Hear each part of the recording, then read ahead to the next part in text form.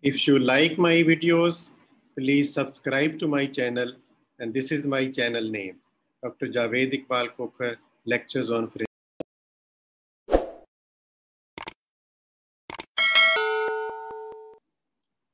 Thank you very much. Hello everyone, Assalamu alaikum and good morning.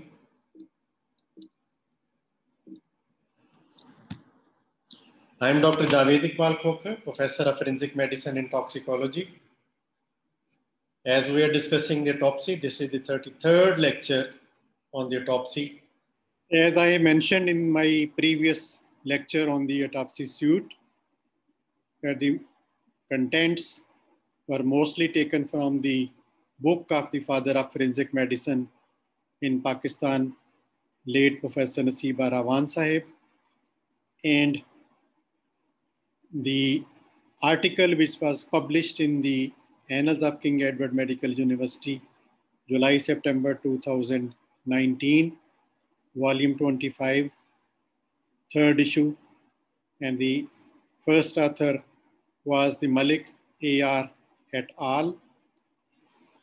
And the autopsy suite, as I mentioned, that the autopsy lab is the part of autopsy suite. And from the previous lecture, we have started discussion on the autopsy suite or autopsy lab. Continuing with this topic, and in this lecture, the learning objective will be that we will learn the basic essential layout of the autopsy suite as reception area, registration area, storage, autopsy lab, and other offices. So standard autopsy suite and essential layout, as we have discussed these in previous lecture: administrative area, registration area, storage, autopsy conduction lab, specimen handling area, and viewing gallery, mobile X-ray unit, forensic photography, body identification area, and miscellaneous. So continuing with the lecture about the reception and registration area. A 14 into 16 square feet room for the reception and registration should be built near the main entrance gate with the vehicle parking area for the escorting police and public waiting area with toilet facilities. Then the mortuary supervisor room, a 12 into 14 square feet room with open working windows present near the cold storage for the receiving inquest papers and documentation of the details in a register for maintenance of the record is essential. Then pre-autopsy room or the cold storage. The size of this room depends upon the number of dead bodies being received annually for the storage and autopsy purposes. And this is a reference being taken from the article which I have mentioned in the previous lecture. It should be spacious and able to accommodate extra bodies in case of emergency like mass disaster. As per standard requirement, 6 to 8 bodies storage is required per 100 autopsies in a year. And this reference is from the book of the father of forensic medicine of Pakistan, Professor Naseeba Rawan. And if there are 1,000 autopsy per year in a center, then 60 to 80 bodies capacity is required. This is a big cold storage area. Moreover, prevalent system in the Pakistan is that whenever there is any incident of unnatural death, police goes there and they take the body into their custody and shift it to the autopsy lab, and they at that time request for the preservation of the body, and the request for autopsy will be submitted later on when all the legal formalities will be fulfilled. So for preservation of bodies, ample storage place should be available in autopsy lab. These are individual body container freezers.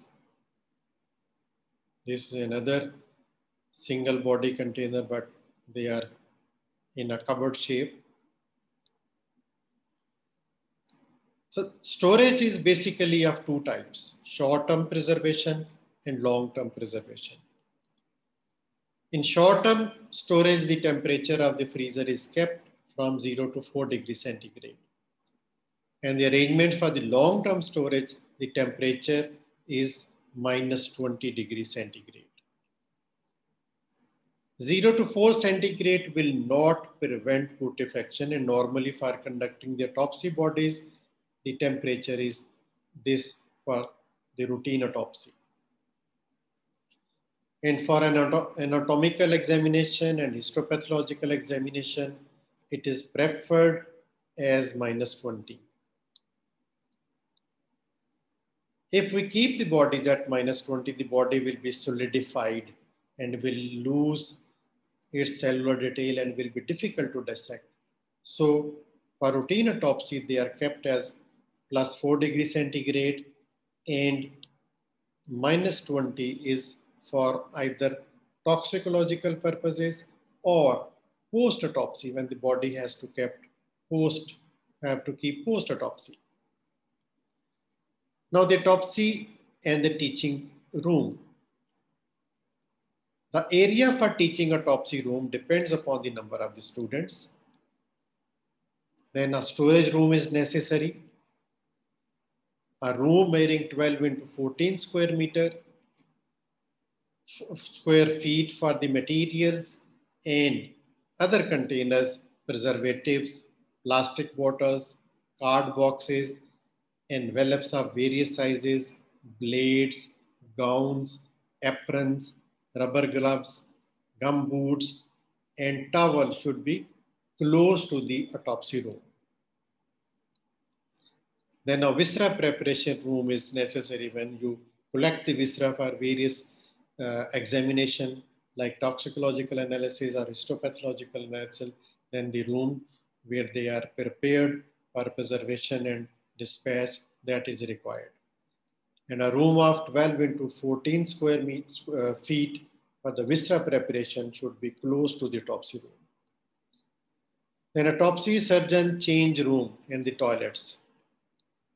Separate changing room 12 into 14 square feet for male and female autopsy surgeons with bath and shower facilities are required. And 8 into 10 square feet attached toilets for male and female autopsy surgeon should be there. Then paramedic staff rooms, separate rooms 12 into 14 square feet for male and female paramedic staff with having locker facilities should be available. Then computer room and office. An office of 12 into 14 square feet with all the necessary facilities having locker facility should be there. Then a record room with the cabinets.